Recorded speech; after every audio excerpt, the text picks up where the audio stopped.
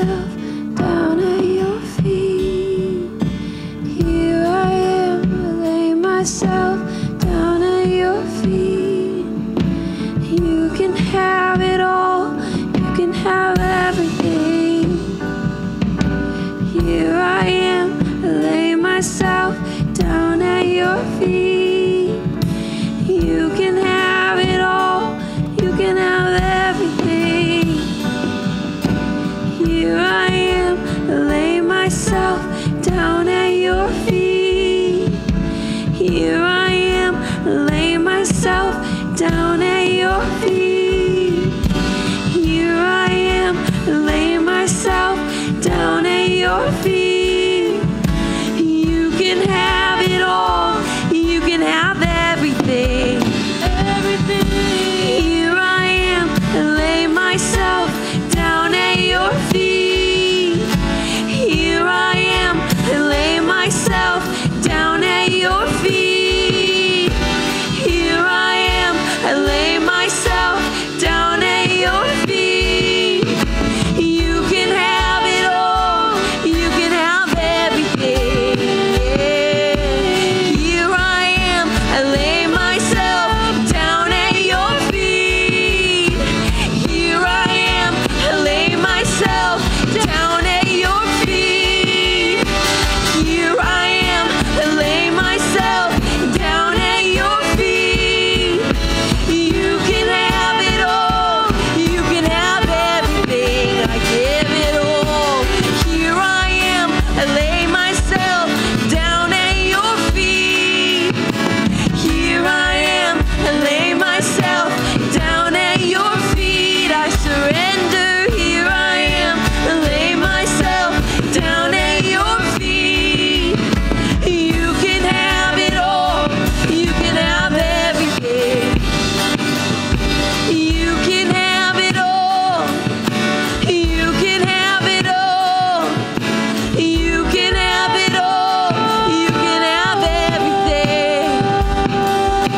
You can have it all, you can have it all. You can have it all, you can have everything. You can have it all, you can have it all. You can have it all, you can have everything. You can have it all. We are hungry, we are hungry, we are hungry for more of you. We are thirsty, oh Jesus. We are thirsty for more of you. We are hungry, we are hungry, we are hungry for more of you. We are thirsty, oh Jesus.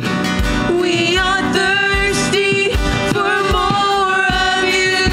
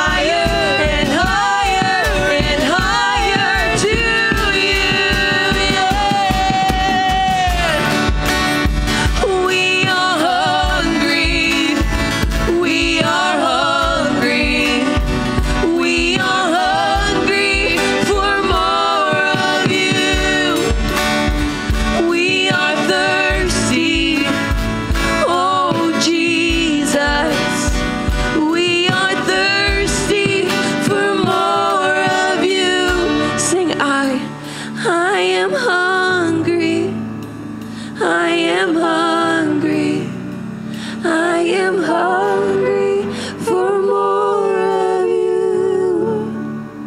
I am thirsty, oh Jesus. I am thirsty for more of you, less of me, more of you. We want more, we want more. We want to be like you, Jesus, to be like you, Jesus. Oh, Jesus, here I am. I lay myself down at your feet. You can have everything. Here I am. I lay myself down at your feet. You can have everything. I surrender. I surrender. I surrender all to you. I surrender. I surrender. I surrender all to you. I surrender. I surrender. I surrender. I want to read Psalms 8 by David. Lord, our Lord, how majestic is your name in all the earth. If you can, just kind of like really take this upon yourself and try to see the waves that David is going through of like seeing himself, seeing God. You have set your glory in the heavens. Through the praise of children and infants, you have established a stronghold against your enemies to silence the foe and the avenger.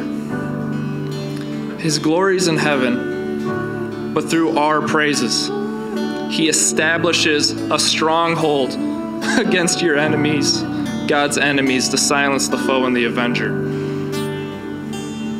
That's how powerful our praises are. When I consider your heavens, the work of your fingers, the moon and the stars, which you have set in place, what is mankind that you are mindful of them? Human beings that you care for them. You have made them a little lower than angels and crowned them with glory and honor. You made them rulers over the works of your hands. You put everything under their feet. And at the time, David labels some very, very valuable things of the time. All flocks and herds, animals of the wild, the birds in the sky and the fish in the sea, and all that swim the paths of the seas. I wonder what David would have said if he was like here now, what kind of things he would have said instead of animals. All in all, he said he put everything under our feet. Lord, our Lord, how majestic is your name in all the earth. What Micah just kind of pieced together is just shows such an important thing that we need to do is make sure that we're pruning something tonight. As he talked about the ways that the devil has woven things in, and the Lord actually has some good things that he wants grown, but just there's been a lot of twisting. And I just kind of had this image of how this psalm says, like, he's put a crown on you. Like he has just a righteousness and a goodness, and somebody giving you a crown is just a crazy thought. But the devil kind of doing that same thing, and your identity and your nature just being woven together in an ugly, ugly crown that we've been wearing for so long that it's time to cut it off of our heads. So it's like woven within who we are. But pruning and cutting these things off with the Lord and taking back on the glory, the holiness, and the righteousness as the person he's called you is required. But it's required as you go home too. So we're not going to leave yet, but if this just settles in and as a moment here, make sure the first thing that you do is you go home and you instill a habit right away. you prune it here, and you take that crown with you and you put it on when you're at home. So Lord, I pray over all of us that we would not leave here without action. Jesus, we ask for your pruning tonight.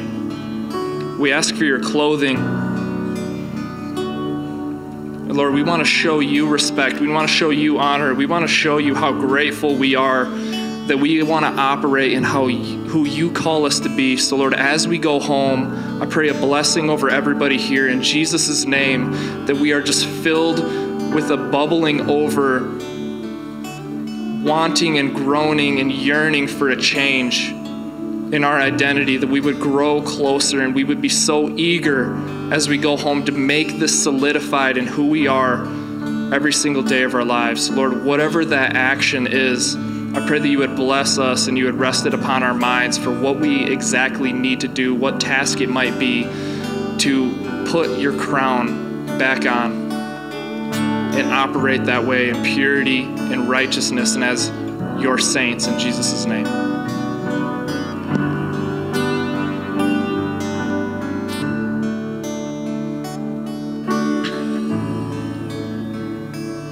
So as I was praying, just for God to reveal more about like what are these twisted pieces of myself, right? And to reveal those, he revealed one that I don't think is necessarily mine, but I was thinking of them as twisted gifts or twisted giftings, right? And I think if it's a twisted gift of discernment, what does that look like then when it's twisted? And I think it looks like, I think we've all met somebody or know somebody who it seems like they're always making up excuses. You know what I mean? Like excuses for this or that or whatever. But I think if you find yourself making excuses for something, you actually have the gift of discernment. Because you're doing all of these mental gymnastics and ways to get around something of having the blame put on you, but you only know how to do gymnastics around something if you know where it is, right? So you have to have an idea, you have to know where the truth is in order to skirt around it. So I think if you find yourself making excuses and you're not to blame, it's never your fault or there's another reason, you actually have a gift of discernment and you're putting all of your energy in the wrong place.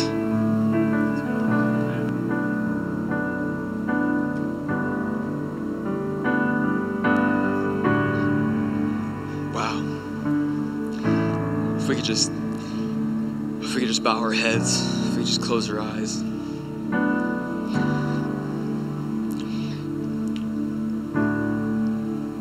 So many powerful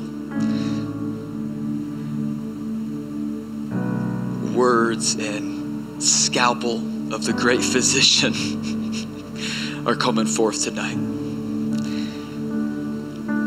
And I think if we're not careful, we're going to take tonight and we're going to attempt to add to our lives. But friends, I got to tell you, Jesus isn't interested in more of you. Jesus is only interested in all of you. Jesus isn't interested in simply more of you. He is only interested, he only paid for, he only went to the cross. His blood was only intended not for just simply more of you, but all of you. This past week, in my study time when I was just praying, I was going through the creation accounts because I'm nerdy and I like to hang out in Genesis. And all of a sudden, the Lord just dropped down in my heart. He said, Matt, do you know when the last time I created something was? And I was like, yeah, it's on the 6th day. And then he rested. And then he was like, wrong. It was on the 3rd day when I rose again. Because I created new creations in Christ Jesus. You, the church, my bride, you who were the last thing and the newest thing that I created. I made new creations in Christ Jesus. I'm not interested in simply more of you. I am interested in all of you. Amen? And so tonight, as we round out this night, there's 2 things that come to mind. If you're someone who is just perpetually, I mean pathologically, feeling like you are just sick all of the time, I believe prophetically right now, the Lord wants to take your ashes and exchange you beauty. And if you are someone who is perpetually sick, I believe God wants to awaken the gift of healing in you tonight, that what the enemy meant for evil, God wants to turn it for good tonight. So if you are someone perpetual sickness in your body, would you come forward? And I believe that Micah and Zach would love to pray over you and ignite this gift boldly, boldly. Come on. There's no shame in being perpetually sick, especially when we shame the devil with it tonight. So if that's you, come forward. If you're always sick, if you're always coughing, if you're always having migraines, if something's always, come forward. Yeah, come forward. Come forward. That's you. That's you. That's you. Come on, just begin praying. Don't wait for me. Just begin praying. Let's just see the Lord do something amazing. Let's shame the devil. I still feel like there's one more. I feel like there's one more. I feel like there's one more person. Come on, if you're perpetually sick, He wants to take your ashes and exchange them for beauty tonight. There it is. Come, Lord Jesus, come. Come, Lord Jesus. Oh, there's more. Hey, come, Lord Jesus, come. Come, Lord Jesus, come.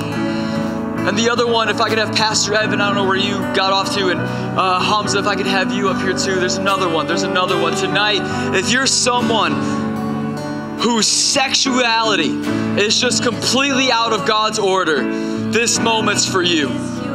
See, one of the biggest things right now is that sexuality has become such an idol that we worship, that we have designed ourselves to be this worshipped item. We are our own golden calf right now. And so whether it's pornography, whether it's women, whether it's men, whatever it is, if there's something that's your sex drive is actually driving right now, this moment's for you, because I want to tell you, the Lord wants to take you being driven by your sex drive, and He wants to replace that. Again, beauty for ashes tonight. He wants to take that. And He wants to take you from being a worshiper of self to a worshiper of Him. See, you're a really great worshiper. You're an incredible worshiper, but you feel like you can't engage in worship. It's because you have spent more time worshiping yourself and worshiping others and worshiping the golden calf of our generation called sexuality than you have been worshiping the precious Lamb, Lord Jesus. So if that's you, no shame, because we're going to shame the devil with it tonight. If your sexuality has been out of order, man or woman, I don't care. Come forward. Come forward. In fact, my love, Pastor Adrian, could you come forward too, in case there's any women in the place? If that's you, there is no shame. We're going to shame the enemy with it. We are going to take that off of you tonight. We are derobing that. If that's you, would you just come forward and receive prayer right now? Come forward. If your sexuality is out of order, no shame. We are derobing it.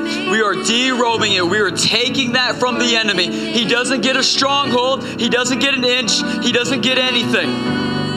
Come on. There it is. And if there's a woman in the place, we do have Pastor Adrian up here. There's no shame. There's no shame. Beauty for ashes. Twisted is exactly right. Young Micah was exactly right. Twisted. It's twisted. But there's redemption. There's a beauty. There is a majesty. There is a magnificent masterpiece about to be made out of your sexuality. Your sexuality in its right place within man, woman, in marriage and covenant to God. Your sexuality in that place, it's not just a burning desire between two people. It actually becomes an altar to worship God with, because you are taking what He's given you and you are keeping it in its rightful place, out of its rightful time. Father, right now, we just take what is out of order in all these areas, Lord, and we just place them in order. We place them at your feet. We put them on your altar. We say, come, Lord Jesus, come. Would you come, God, and would you blow upon these ashes, and would you bring beauty from them, God? Would you spark such a flame, God? Right now, Lord, all of these different areas that Micah laid out, that Zach laid out, that Pastor Evan laid out, God, tonight, Lord, would you just come, and would you rule over, and would you take over every single area in our lives tonight, Lord Jesus, God. We know, God, we know, we prophetically declare you didn't come to take part, you came to take over. And tonight, Lord, would you take over our sexuality? Tonight, Lord, would you take over our sickness, God? Tonight, Lord, would you take over our gifting, Lord? Tonight, Lord, would you take what the enemy meant for evil, and would you take it over, God, and would you redeem it, and would you bring it back to life in Jesus' mighty name, Lord. Holy Spirit, begin to minister in this room, Lord. Father, we love you, we love you, we love you. We thank you for sending Jesus to the cross. We thank you, Jesus, for sending the Holy Spirit to rest on us and to live within us, God. We love you, we love you, we love you. Today, as we go from here, these next few moments, Lord, like Zach said, would we replace that habitual sin with a holy habit, God? Lord, before we turn on the laptop to look at pornography, would we get on our knees, God? Would we get on our knees, God? Would we get on our knees and just start praying to you, God? Before we're sick, God, before we can't come out of bed in the morning, before we decide that we can't go any further, God, would we pick up our phone and would we text somebody and say, hey, are you sick? What can I be praying for? Does anybody in this group chat have something sick going on? I want to pray for you, God. We're going to combat it, Lord. We're going to combat it with Christ, Lord. We're going to combat it with calling, Lord. Father, I just thank you for everything you're doing in this room right now. In Jesus' mighty name, we are exchanging beauty, taking your beauty. We're giving over our ashes, Lord, in Jesus' mighty name. In Jesus' mighty name, Lord.